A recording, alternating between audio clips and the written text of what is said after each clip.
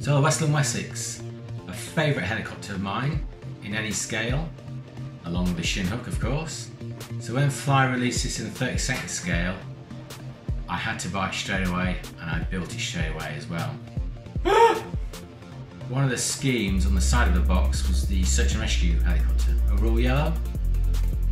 Thought that would do me.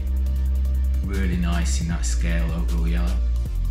But looking at the history of the actual helicopter, it never served as a search and rescue. The other thing with this kit is it's complicated in the sense that there's a lot of work required, especially at this scale. And there are areas that are missing, which I found baffling, as you'll see in the photographs.